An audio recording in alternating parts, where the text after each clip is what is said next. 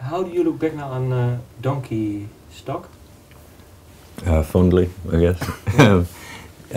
I don't know. You know, I think it is. I think we were pretty proud of it as a record to sort of like, you know, give to a few people and go, what do you make of that? You know, and it did. You know, people came back. You know, I think it gave us a lot of confidence to go and make the album that we've just made. You know, so I think it's all. You know, just feel it's good. You know, it's a good album. It was a good starting point because it was the first time everybody was writing together.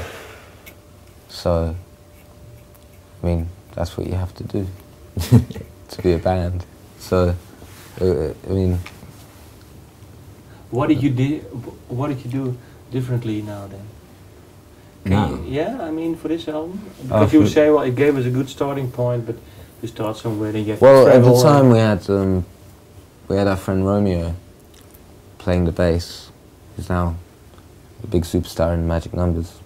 Do you dislike him about it? No, not at all. I mean, it wasn't like it came as a big surprise that the Magic Numbers existed and were slowly getting bigger, and we weren't really rehearsing as much.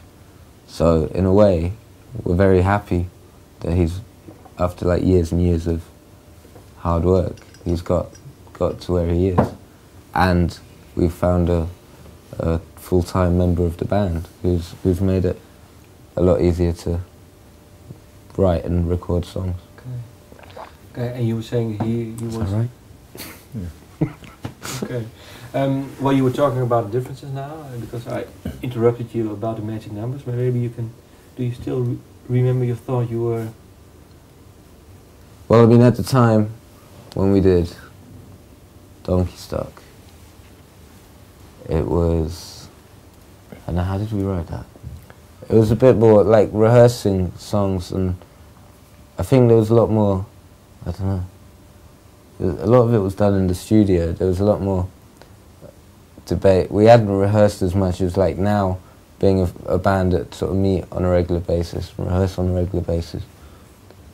We know what we're doing before we go in. We all talk about it. We all sort of have more confidence in the role we have.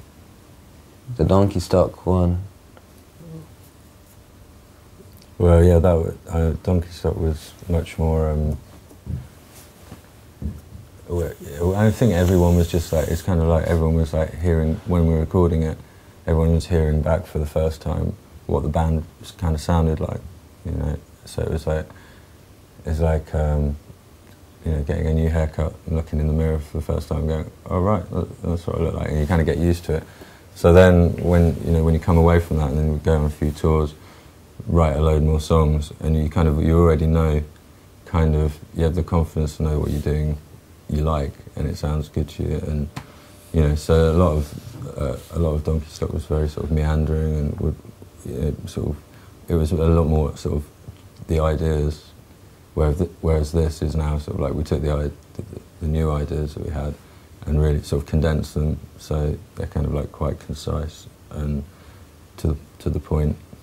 And I think that's the difference with this album.